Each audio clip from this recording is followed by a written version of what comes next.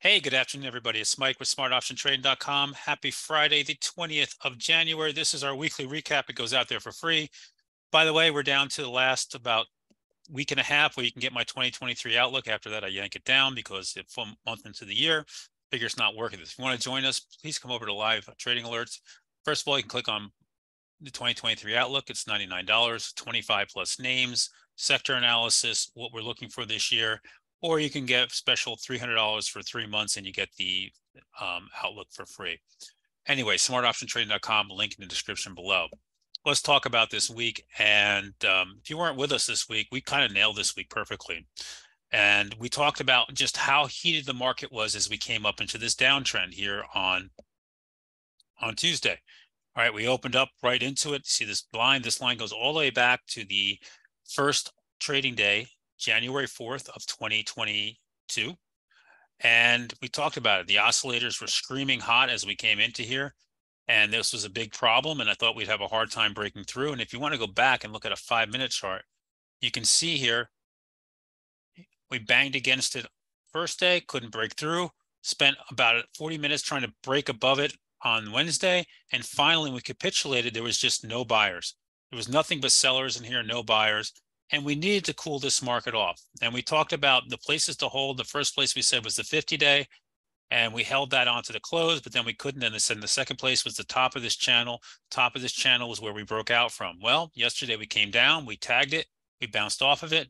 Today we had a little bit of shenanigans on the open, and then we've been melting up, and here we are all the way back to the 200-day and the downtrend just ahead. What you should note here is the oscillators. You can see them down here. Nowhere near as hot this time. They've heated back up again, but nowhere near as hot as we were here. So can we go break out next week? Maybe. What do we have next week? We have our first full, really big week of earnings. You have names like Microsoft in there, IBM's in there, Taiwan Semi's in there, among Boeing's in there, among many others. So you have Tesla. So, you have that going on. You have GDP on Thursday. You have PCE on Friday. Those are big numbers. And the week after, we have the big tech names like Amazon and Google and Alphabet and AMD. And we have the Fed decision. But we could, the market looks better. I will keep saying this. The internals of the market here through this mess are better than we were when we were coming up in here. So, right, the market internals are much stronger right now than we were on this last little rally. Right. So here he goes. By the way, Tesla just hit highs of the day. So the market looks ready to run. What was good this week? Oh, there was a lot good this week. We'll start off. BABA gave trades all week long.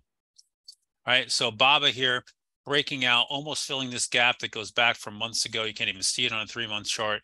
And, 120.70 is that gap fill, very close, gap and go today, but it had nice moves all week long. We traded this multiple times in the room. Tesla had a very nice bounce this week. Popped up, bounced off the 8-day, pushing up here, holding in well. Meta is breaking out. So we have this long sideways channel breaking out when it's 2 weeks from earnings. If this thing wants to fly, it can run its way up to the 200-day if it wants to. Not saying it will, but it has room to go. Google, which had been a laggard and on my short list for this week, jumped the 50-day. And look at this big move up here as they're doing layoffs. The market liked that. They're also hiring back former AI people to take on ChatGPT. If you guys don't know what ChatGPT is, go Google it, and you better start familiarizing yourself with this because it's changing the world and how everything works, and everybody else can be doing this. This is something to watch. What else, guys? Help me out. Microsoft had a nice push back to the 50-day here. NVIDIA has been on an absolute tear back to the top of the range. 2 days of weakness, never got below the 8-day. Apple also never got below the 8-day, held it and pushed back up. Right. Square, nice move here, trying to break to the highs. So a lot of things moving here, a lot of different moving parts. Why is this so good? Why is the market happy here? Well, I'm going to point to you at Netflix. Was Netflix reports great? No, it was a mixed bag, to be honest with you. They missed on EPS. They missed on revenue. Hastings is stepping down as CEO, but he's going to stay on the board.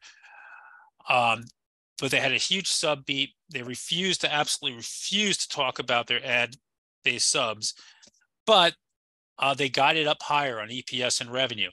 And it's irrelevant whether, we could argue semantics of whether Netflix was good or bad. There was definitely a mixed bag. Bottom line is this market has been worried and calling for earnings contraction and compaction for the last couple months saying this is going to be a horrible earnings quarter. And believe it or not, so far it hasn't been that bad. And this gives everybody hope. And that's why we're moving up here. So with that said, if you'd like to join us, smartoptiontrading.com, link in the description below. Hope you guys had a great week. It was a great week here. And we'll catch you guys all in the room bright and early on Monday morning.